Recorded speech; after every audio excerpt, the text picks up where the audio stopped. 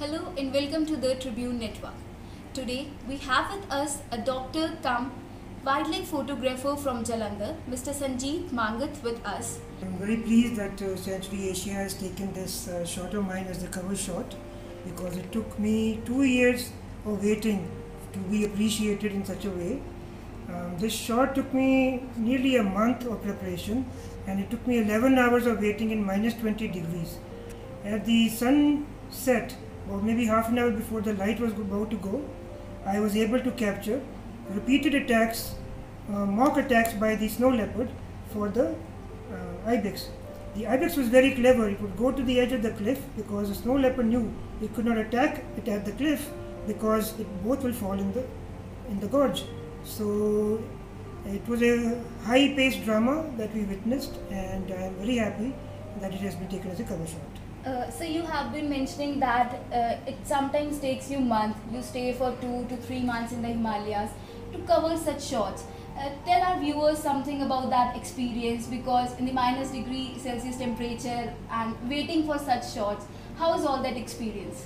You have to be very well prepared, you have to be very knowledgeable, you have to do a lot of homework, you need to be physically fit, you need to have the right clothes, the right equipment, lot of patience.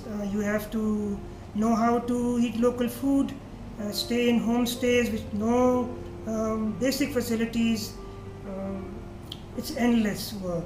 It's very tough, but if you have the will for it, you will be rewarded. I didn't just leave medicine. I started taking wildlife photography as a hobby.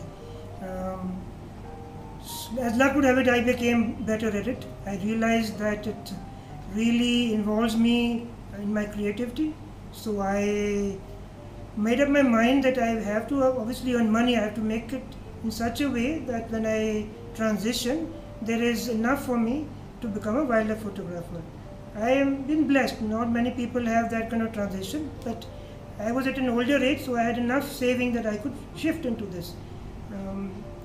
As far as the book is concerned, the book is actually about leopards. I photographed leopards in Rajasthan for 6 years.